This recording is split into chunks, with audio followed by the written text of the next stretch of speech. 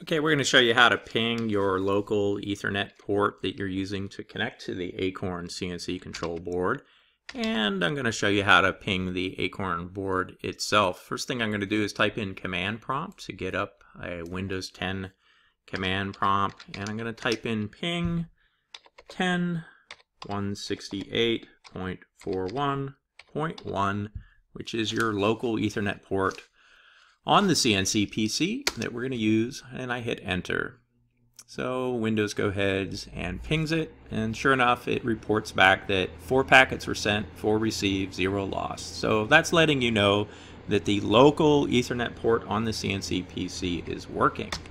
Now we're going to go ahead, since I have the Acorn board powered up and running and connected with the shielded Ethernet cable, I'm going to go ahead and ping the Acorn board itself by changing the address to 10.168.41.2.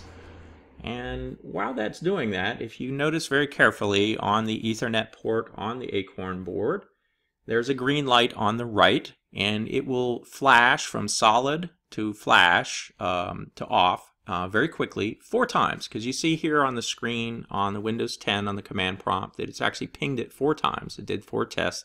It sent 4 packets, received 4 packets, and lost. So that information lets me know that the CNCPC is successfully communicating with the Acorn board.